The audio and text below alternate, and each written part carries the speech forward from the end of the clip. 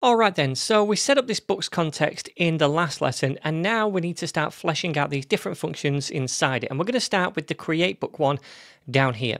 Now this function is for saving books to the database collection, and for this we can use a method on the database's instance that we set up in the Appwrite file a couple of lessons back. So I'm going to say inside the try block, const new book is equal to await databases.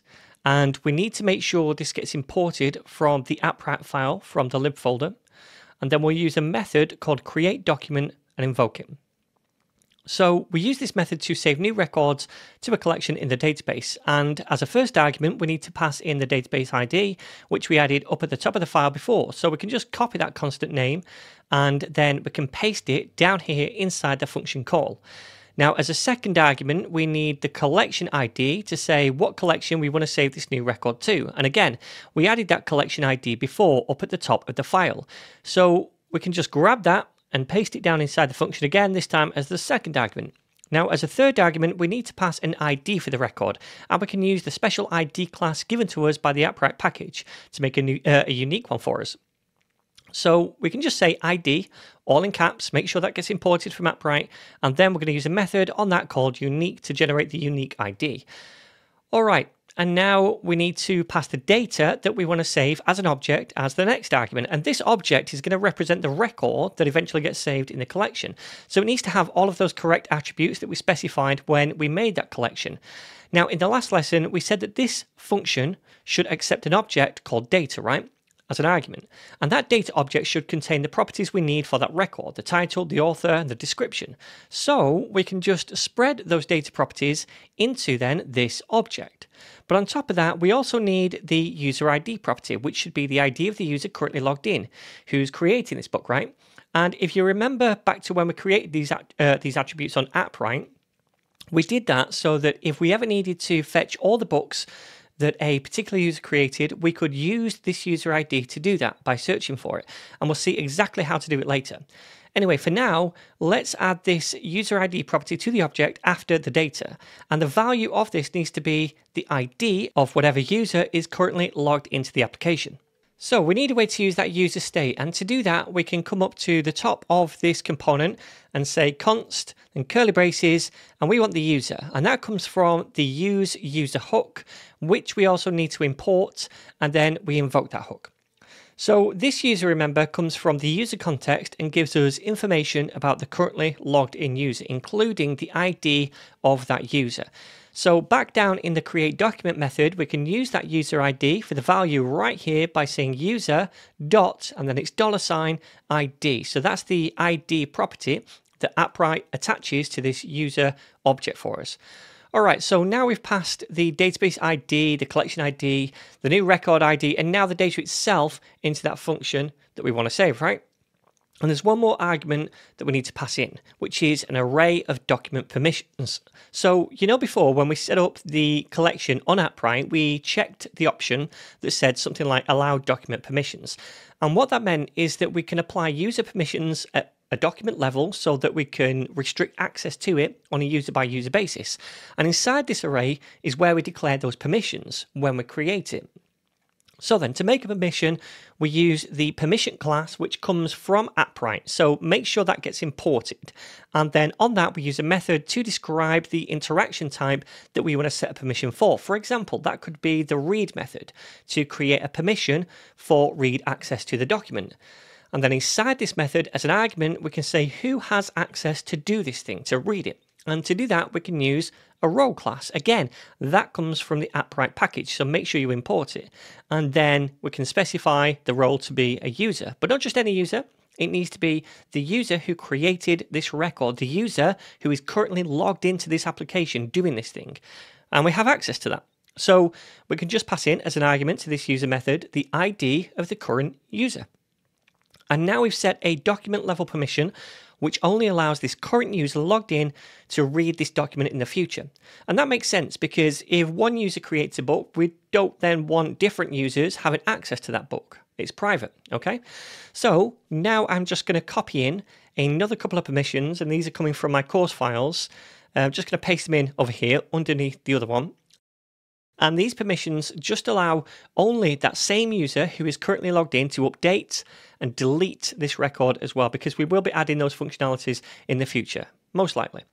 All right, cool. So now we finally need to invoke this function after a user enters the new book details into a form and submits it. And for that, we need to make a form on the create page inside the dashboard group. Now, I'm not going to waste your time by writing this form out from scratch. We've already seen how to create forms when we created the authentication forms. Instead, what I'm going to do is just copy some snippets from my course files and then walk you through them one bit at a time. So first of all, I'm going to paste in the imports that we need. And you can see right here, we've got style sheet, we've got text, we've got touchable without feedback. I'm not sure whether I've shown you that yet or not, but we will cover it in a second. We've also got keyboard, which we're going to use to dismiss the keyboard. In fact, let me open up the auth screen and take a look at these. So we don't have it in the login, but we do have it in the touchable without feedback and the keyboard as well. Yeah, so we have seen how to use those. So we have those, we have the use books, use router, and use state. Then we've got some themed components as well. All right, so next I'm going to paste in some state that we need inside this component. So let me do that right here. So we have a title, author, and description. They're going to come from input fields shortly. Then we've got some loading state as well, which we're going to update when we try to save the new book. I'm also going to copy a couple more things and paste them down here. So we have the create book function from the use books hook that gets us from the context over here, this function, right? That's what we're going to invoke when we submit the form eventually. And then after that, I'm going to come down and grab all the template. Let me just copy all this and paste it down here like so. And if I scroll to the top, it's very simple. So we have this touchable without feedback that wraps the entire thing. And we've seen what that does in the register form already. It just means that if we're within some kind of text input field and we click anywhere else on the screen, it's going to dismiss the keyboard. So that's all it does. Then inside that, we've got a view with some styles. We have some text for the title. Then we have a text input for the title itself. And we update the state, the title, when we type into that. Same for the author. And then same for the description. Only this time we set multi-line to be true because it's going to be multiple lines that this text input is going to be going down. And then down here we have a themed button. And when we press that, we're going to fire a function which we've not created yet called handle submit. And then it's disabled this button when the loading state is true. So if we scroll back to the top, we created this loading state, right? It starts as false, but later when we submit the form, we're going to set that to be true while it makes the request to save the new book. And that stops us then hitting the submit button again to try and make the request a second time until it's completed. Then inside that, we have some text, which is white, and the text depends on that loading state. If this is false, then it's going to be create book. If it's true, then it's going to say saving to let us know that we're currently trying to load something. All right, so that is the template. And in fact, no, we won't view it yet because I want to create this function up here called handle submit. So let's do that. Const handle submit and set that equal to a function. All right, so what do we want to do inside this function? Well, first of all, we want to check that we have values in each of these things, right? And if we don't, we just want to return out of the function for now. I mean, if you wanted to, what you could do is show some kind of error. I'm not going to do that. I'm going to skip that part and I'm just going to return out of the function and not do anything else. So let me paste in this if check that says if title.trim, so we're trimming any white space. If we don't have a value for that, or the author, or the description, then we're just going to return out of the function. We're not going to go any further. We're not going to try to save the new book. All right, so the next thing we want to do is set the loading state to be true. So let's say set loading, and that's going to be true because at this point, if we reach here, we know we have values for each of these, and we're going to try saving the book now, right? So we set loading to be true, and that means that the button down here, while loading is true, is going to be disabled, and also we're going to show this text inside the button. Okay, so after that, we want to create the book. So we'll say await, and then we're going to use that function, create book, that we just created, and that comes from the use books hook. So we invoke this and we pass in the data. If we go back to the context, you can see we expect that data. So it's an object with the title, author, and description. So title, author, description. They're all stored in those pieces of state. Now, we're getting an error here, and that's because this is not an asynchronous function yet, so let's make it one. Async. And then after this, once we've done this, and we're not going to do any error handling inside here, we're just going to try and do this for now. But after we've done it, we're going to reset the fields inside the form. So let's do that. I'm going to paste this in.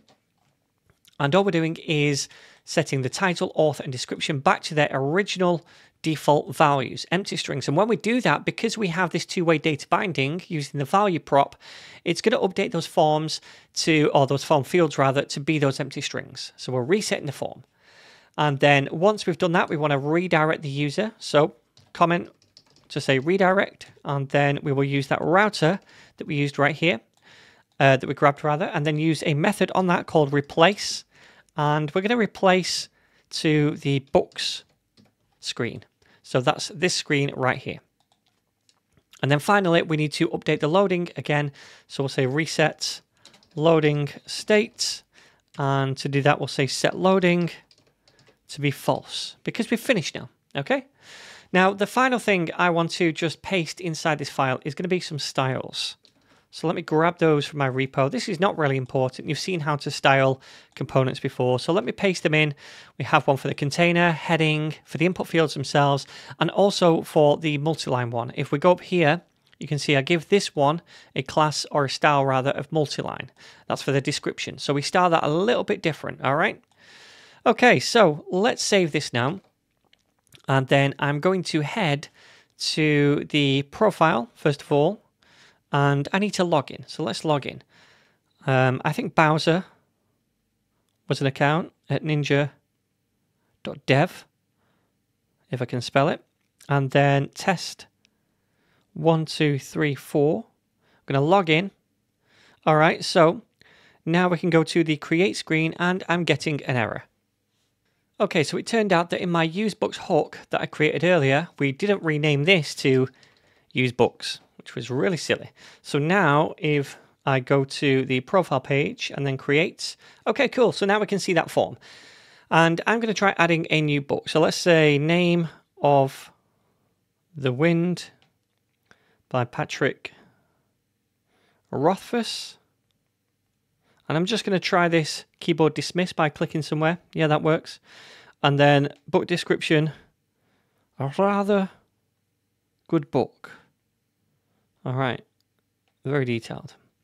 And then I'm going to try creating this book. Hopefully we're going to get redirected to the books page when we do that. Yeah, we did. And I don't know whether you saw it. If you were eager-eyed, you might have seen that little loading message on the button itself when we submitted the form. And now on the project backend in Appwrite, I'm going to go to databases and check inside this collection that a book has been added. So books. And yeah, we can see it, Name of the Wind. Awesome.